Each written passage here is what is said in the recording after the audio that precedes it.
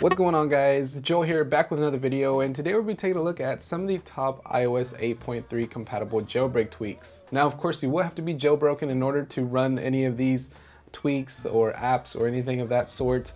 So if you haven't jailbroken yet, and even if you want to, I'll leave a link down below to a tutorial that I did a couple videos ago, or you can go ahead and click on your screen right now, or if you're on a mobile device, go ahead and tap on the top right of your screen, and that video will show you how to easily jailbreak your iOS device. So the first one that I want to start off with is called swipe selection. So with swipe selection, it's actually something that is now on iOS 9, which Apple more than likely borrowed from this jailbreak tweak.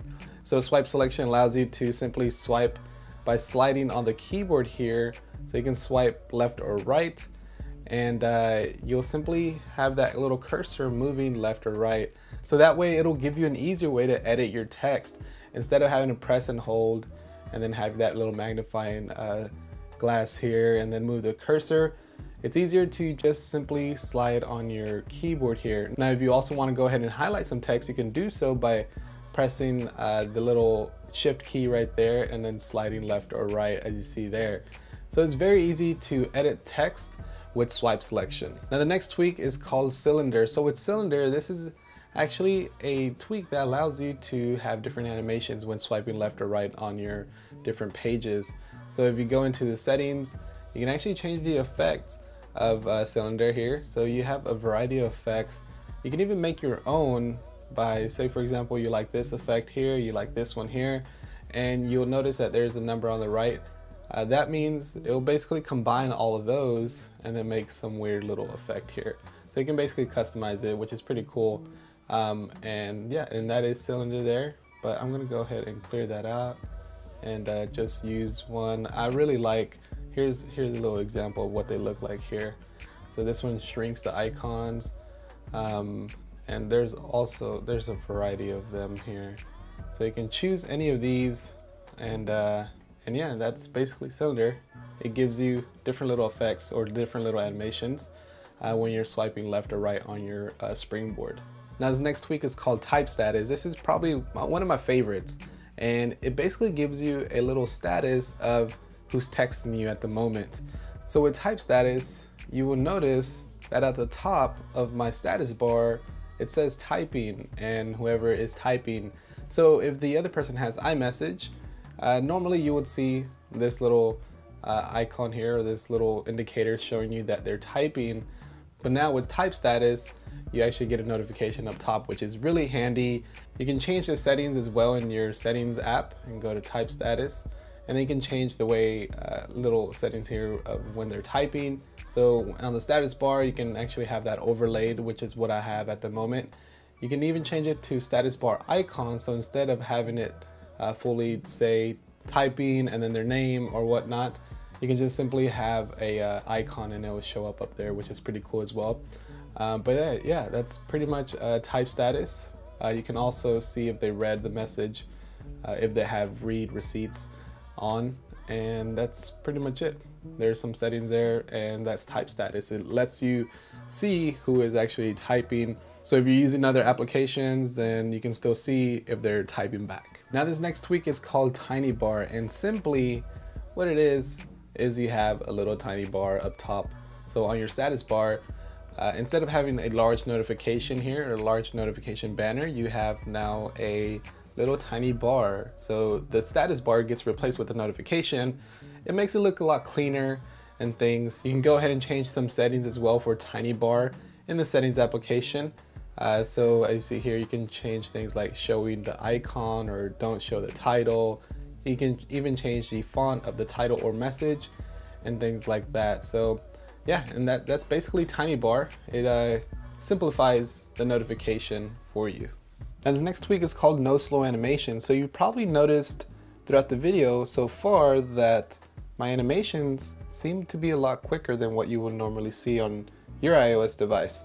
So, and that is all thanks to no slow animations. It basically speeds up your device here, because basically what it does, it speeds up those animations that Apple puts on iOS. So it speeds up your device, and yeah, I really dig it.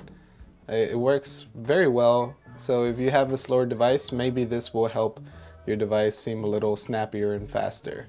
So check it out, it's called No Slow Animations. Next up is called Alkaline. So Alkaline is a little battery indicator up there on the top right. So with Alkaline, it gives you a new little battery icon, and in the settings you can actually change the theme, which is going to be, as you see here, here's Bolus, Habisha, I believe that's how you pronounce it, and Spots is the one I currently have. But yeah, you can change different ones here, and once you do that, once you select a new little theme, it will reboot for you or respring. And now you'll notice that we have a new little battery icon. Next we have Slide to Kill 8 Lite. And this is something that I wish Apple went ahead and put this on stock iOS. And that is to kill all the applications. So as you see there, I just swiped on the home screen whenever I enabled the multitask switcher, and all my apps removed, or they closed without having me to go ahead and individually swipe each one out and close it out. I can simply swipe down and then it'll close out all the applications, and that's pretty much all Slide to Kill 8 does. Now there's going to be a light version, there is a pro version that's a paid version, and that'll give you things like an icon, so you can simply tap on an icon and then it'll remove that. But if you just want something free and does the job, then just go ahead and pick up Slide to Kill 8 Lite. Next up is Pandora Skips. So if you are a Pandora listener, if you love listening to music, then Pandora Skips is definitely a tweak to get. Now for Pandora users, you probably are aware that you have a limited amount of skips throughout the hour or throughout the day or whatnot. But with Pandora Skips, it actually bypasses that and gives you a limited amount of skips, which is awesome. Next up, I want to talk about Zeppelin. So you may have noticed throughout this whole video that I have AT&T up here, but if you noticed, there's actually an iPod Touch. So this is all thanks to Zeppelin, which is a jailbreak tweak that allows you to change your carrier logo. You go into the settings app, go into Zeppelin, and go ahead and enable this. And right now I have it set to none, but you can now change it to different little icons here, which is really cool. So for example, on Apple, Android, you have a variety of different icons here, like Batman, Nike sign, Iron Man. So as you see there, lots of cool little themes you can change it to, a lot of logos, and whichever one you want, go ahead and select that. But if you want carrier text, you can do that as well. First you have to disable Zeppelin, and then go into carrier text and then type in your carrier text there, hit save, and then you'll have that carrier text on the top left. It's really cool. It's something I've used for a very long time. It's a very old tweak, but it's still a very cool one at that. So that is Zeppelin. Now the next tweak I want to talk about is called Apex 2. Now this is a very cool tweak, and it lets you kind of organize your icons. As you see here, I can swipe down on an icon and you'll notice that I have my podcast app, for example, hidden behind my music application. And over here, if I go into my contacts and I swipe down on it, I have other applications that are hidden behind that as well. And that's what Apex does. It allows you to add different icons or add different applications behind other applications.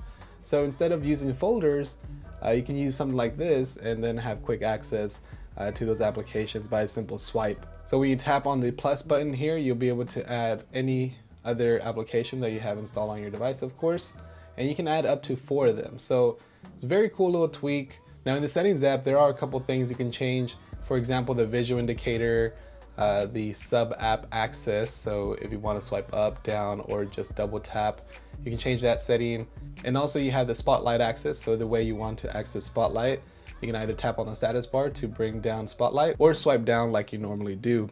But pretty much that is Apex 2. It's a way to kind of simplify the way you organize your icons on your home screen. But anyways guys, that's going to pretty much wrap it up for this video.